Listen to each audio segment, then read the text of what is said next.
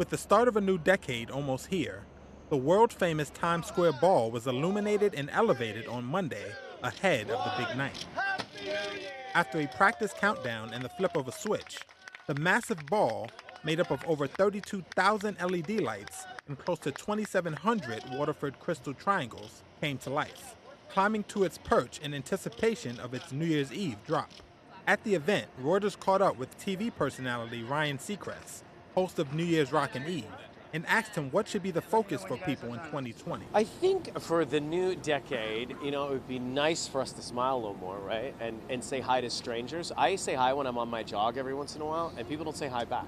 Seacrest also spoke briefly about the impact of hosting such an iconic New Year's Eve show, which he inherited from the late TV legend Dick Clark. I think everyone's looking for a new start to life each year. I think, this moment, this night, this celebration, this tradition provides for that.